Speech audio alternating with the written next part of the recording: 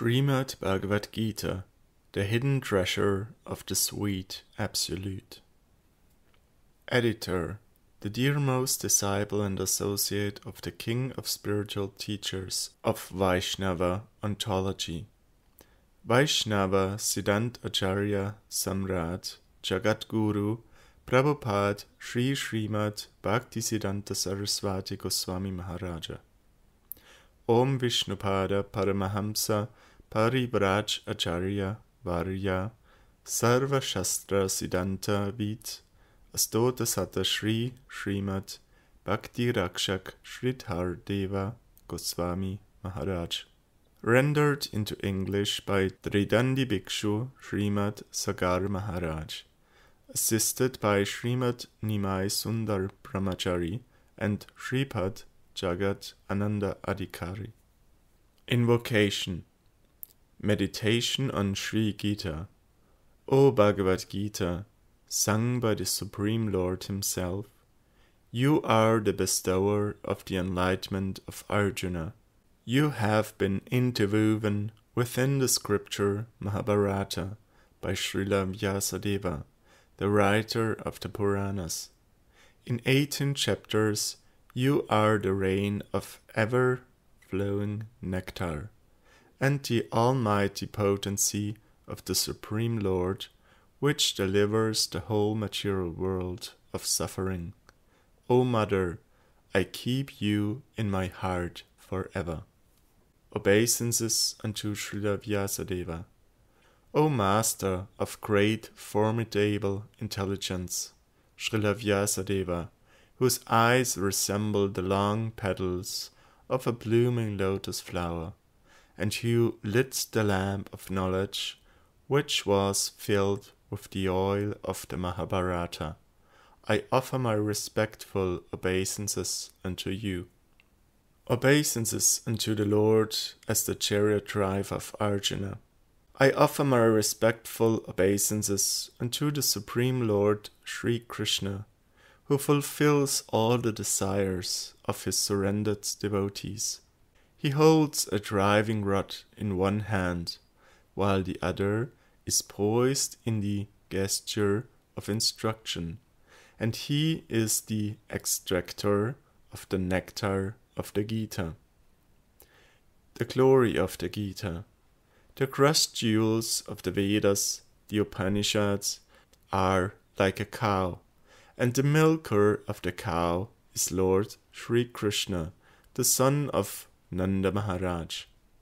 Arjuna is the calf, the nectar of the Gita is the milk, and the virtuous devotees are the drinkers and enjoyers of that milk.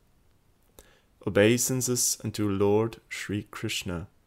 I offer my respectful obeisances unto the lotus feet of Lord Sri Krishna, who is the son of Vasudeva, the vanquisher of demons like Kamsa and Chanura, the expander of the divine ecstasy of Mother Devaki, the supreme God of all gods, and the Guru of the whole universe. The battlefield represented as a river. The river, of which one bank is Bhishma, and the other is Dronacharya. Jayadratha is the water. The sons of Gandhari are the blue lotus flower, and Salya is the crocodile. Kripa is the current, and Karna is the ever-changing rising and ebbing tide. Asvatthama, Vikarna, and company are the fearful sharks, and Duryodhana is the whirlpool. Sri Keshava is the fisherman of such a river of battle, which was crossed over by the Pandava brothers. The Mahabharata as a lotus flower.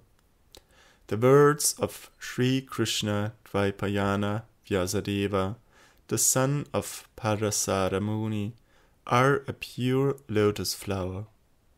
The meaning of the Gita is the fear-reaching fragrance of that lotus, and the various narrations are its statements.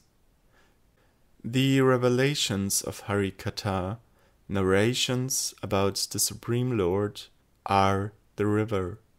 In this world, the pure devotees are the bees who are constantly absorbed in drinking the nectar of the lotus flower.